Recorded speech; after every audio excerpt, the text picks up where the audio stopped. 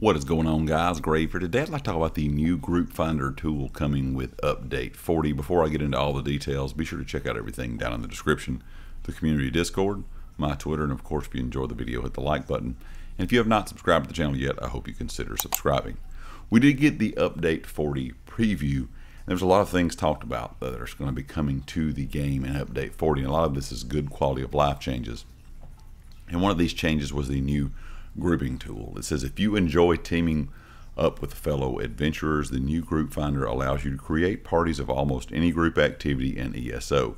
This includes dungeons, arenas, and the upcoming Endless Archive, trials, PvP, and more.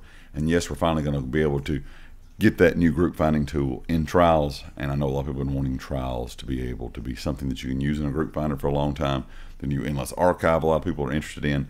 So this new group finding tool seems like it's going to be very helpful. It says if you choose to make a listing to find players to fill out your existing group, even when starting from solos, if you're by yourself, you can start a group and kind of have parameters set to what you want to find to kind of play with, or you can search for a group that already exists and wants to do the same content that you do.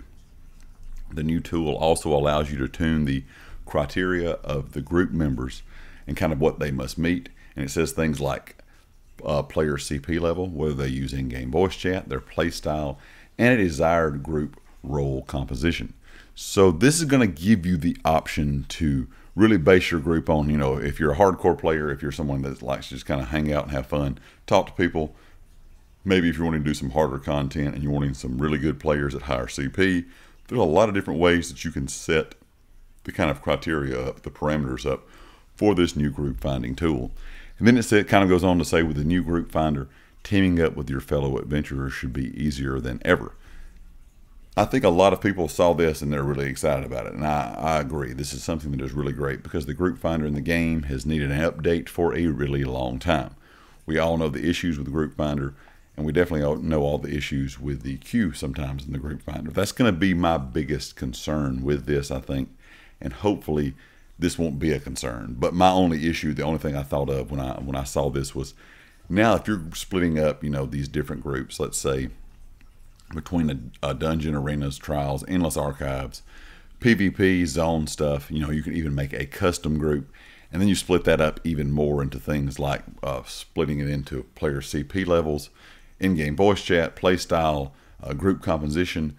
Will this kind of thin out that pool even more to where it's going to take longer for the game to search for players, considering everyone may have different parameters set? So right now, you're going in, you're queuing as a tank, healer, or DPS, and it's taking a long time, especially as a DPS, we all know. But then you're going to add kind of another layer on top of that by being able to filter certain things out, things that, parameters you want to meet for this certain group. And hopefully that's not really going to slow down the process, but I'm afraid it may for some things.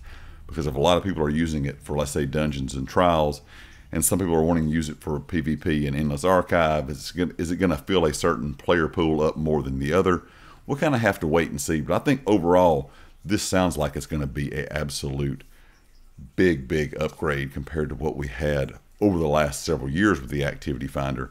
I'm just hoping it's not going to slow down the queue times even more. Leave me a comment with your thoughts, and I'll catch you all next time. Peace.